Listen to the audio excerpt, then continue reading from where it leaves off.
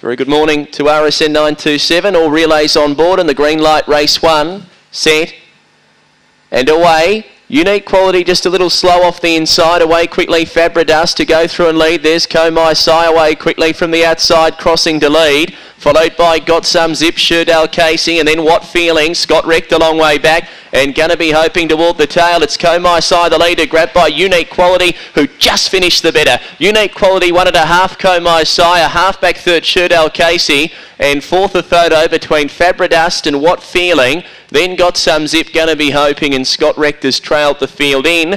And the time on race 1, a moderate 20 and 18.